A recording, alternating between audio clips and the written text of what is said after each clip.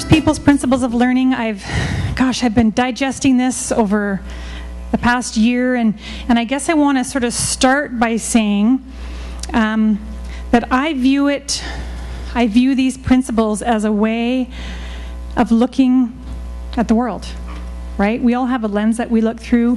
We have a world view. With these principles, and when I play with them, I'm looking at the world through an Indigenous lens. And that's what I want you to do for the next 10 to 12 minutes. 8 to 10, if I can go quickly. Andy Everson's Yoda. I love that.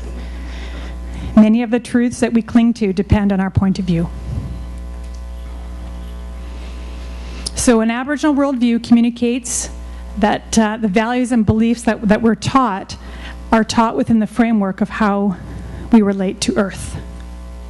It's not a blanket, but I want you to sort of think about this lens that we're looking through and how important Earth is to Indigenous cultures. So the principles of learning are going to be available, if they're not already, on the website. They were created out of the brains of some marvelous educators.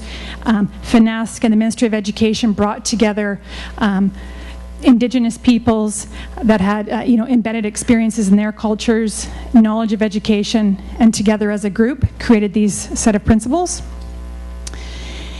And I guess one of the many things that resonated with me when Paige spoke is this idea that I want you to take risks, and I want you not to be afraid to make mistakes, that's how we learn. And as I proceed over the next 8 minutes, there's a lot of principles. Some of them are, in my opinion, are kind of wordy and kind of dense. So I'm taking a little while to get through, but I want you just to think about maybe connecting with one principle. Maybe connecting with one small phrase in a principle. And maybe think about how that might affect your work over the next year or so.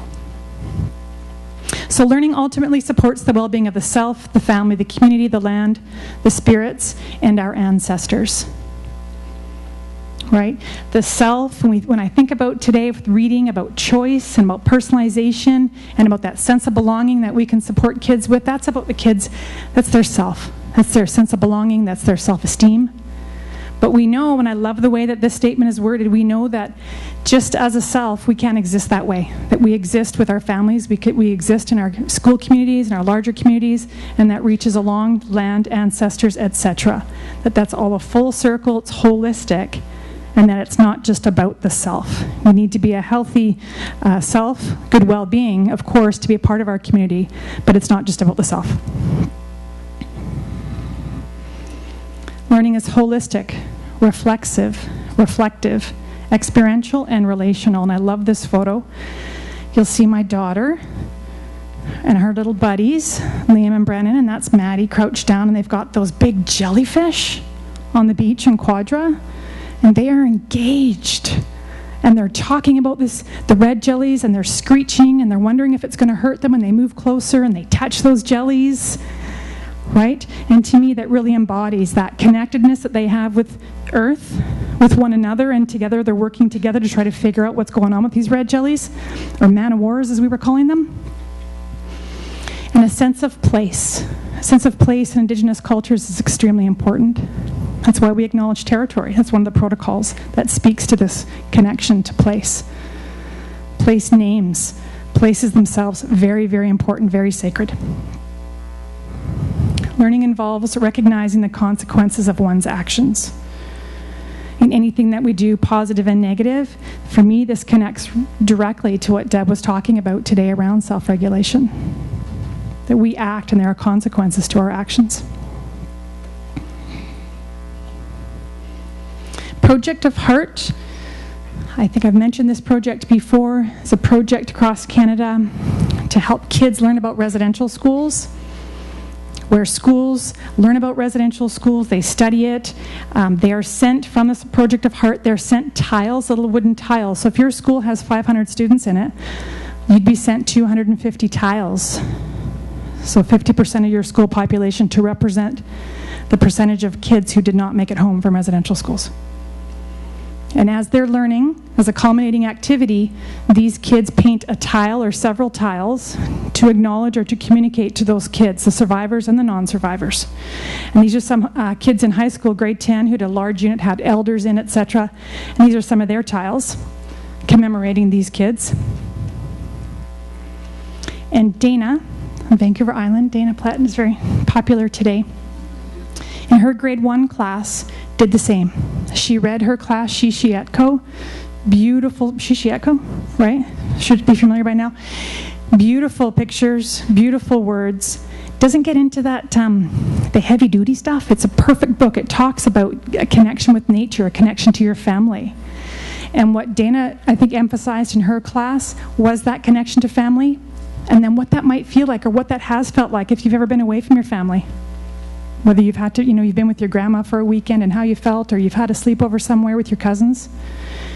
And her focus was on that connection to family and what that feels like when you're away from family. She had an elder in who spoke about how she felt being away from her family and some of the good memories, and maybe some of the memories about chores that she had to do. Okay, but she kept it at this level with grade 1s, and those grade 1s came away from that experience knowing about the existence of residential schools. Do they know all of the horrors? No, of course they don't. They're 6 years old. But certainly, they've set the foundation for really aware and conscious Canadians, I think, already in grade 1. Thank you, Dana. Learning involves generational roles and responsibilities. That's my mom, bringing the whole family out today. And it's her job. She's been on the planet for quite a while. She's a survivor of residential school. One of her roles and responsibilities is to help educate our children. She parents my children when my husband and I are at work. That's how it used to be, right? And that was their role. They have this role, which is why in Indigenous cultures, they deserve and they get so much respect, because we rely on them so much for their knowledge and their experiences. Learning recognizes the role of Indigenous knowledge. And again, this is about the acknowledgement that for thousands and thousands and thousands and thousands of years, Indigenous peoples had explanations for things that were going on in their world. And as was mentioned earlier by Trish in her story about the quilting, was this idea of devaluing others' truths. That for a long time, our people were told that the way that we were and the things that we believed were no good. And so now, part of my mission here on planet Earth is to help us to look through this lens, this Indigenous lens, with value and with respect, and to look at the world from a little bit of a different angle, and then to invite others to look at the world through a little bit of a different angle, to acknowledge that there's more than one way to look at the world. Learning involves patience and time. I don't think I need to say very much about this, except that I want you to think about how this pertains to you. And I want you to give to allow yourself to learn with patience and time. And on that, if you're looking for a good read, I'm always wanting to recommend some good reads, and I recommend a couple of these usually when I come to see you. That in our district, we'll be doing a district-wide book club, and we'll be starting with The Absolutely True Diary of a Part-Time Indian. It's a wonderful read, and I'm meaning it as a professional read for you. Yes, it can be read by grade 9 students as well, but it's a wonderful, wonderful, hilarious read that'll give you a ton of insight into that walking in two worlds that many Aboriginal people must do. I've talked about Indian Horse before. Excellent book. About hockey. Very good. Fiction, and then The Inconvenient Indian. Non-fiction, and hilarious. So I recommend these books.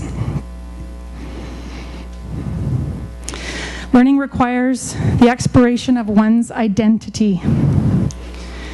And I've said this before, that what I want for her is I want her to be able to navigate the world, her Indigenous world. I want her to know who she is as a Tsimshian person, have that strength and that confidence, but I also want her to navigate Canadian systems. I want her to be able to navigate the education system, the post-secondary education system, the healthcare system. I want her to do both of those things successfully. I was creating a little small video clip earlier this year, and I was trying to get a snapshot of Aboriginal kids' voices about kind of what they thought of their teachers, what they thought of themselves as learners, what they thought of themselves as Aboriginal people. So I was trying to come up with the questions I was going to ask these kids, right, K to 12. And so, you know, I enlisted the help of my daughter, my 9-year-old daughter, tried out some questions on her. So I said, you know, Maddie, how do you feel? You know, as an Aboriginal person, how does that make you feel?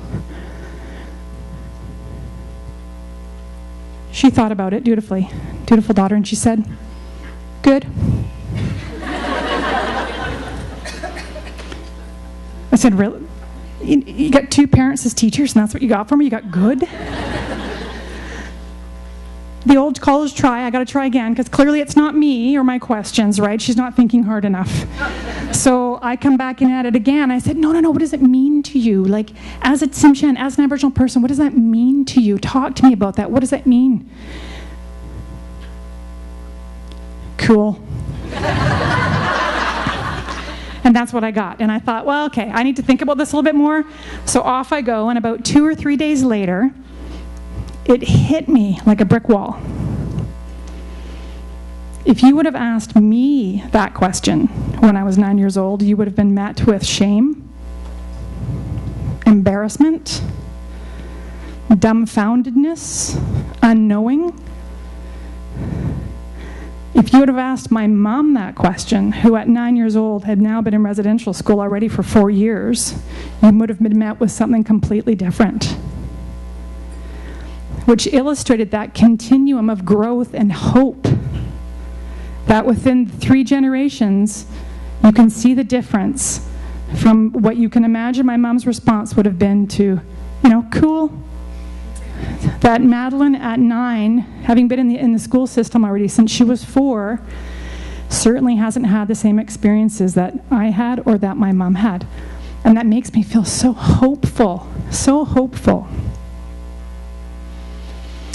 And lastly, learning involves recognizing that some knowledge is sacred, and it can only be shared with permission or in certain situations. So that we need to respect when our kids are not able to tell us some of the things that we might be curious about.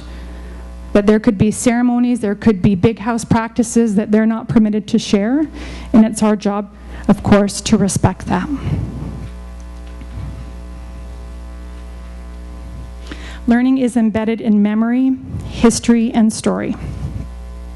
And I'm going to close now with a quote from Richard Wagamese about story.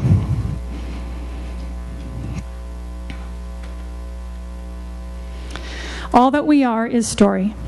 From the moment we are born to the time we continue on our spirit journey, we are involved in the creation of the story of our time here. It is what we arrive with. It is all that we leave behind. We are not the things we accumulate. We are not the things that we deem important. We are story. All of us. What comes to matter then is the creation of the best possible story we can create while we're here. You, me, us, together. When we can do that, and we can take the time to share these stories with each other, we get bigger inside. We see each other. We recognize our kinship. We change the world one story at a time. Thank you.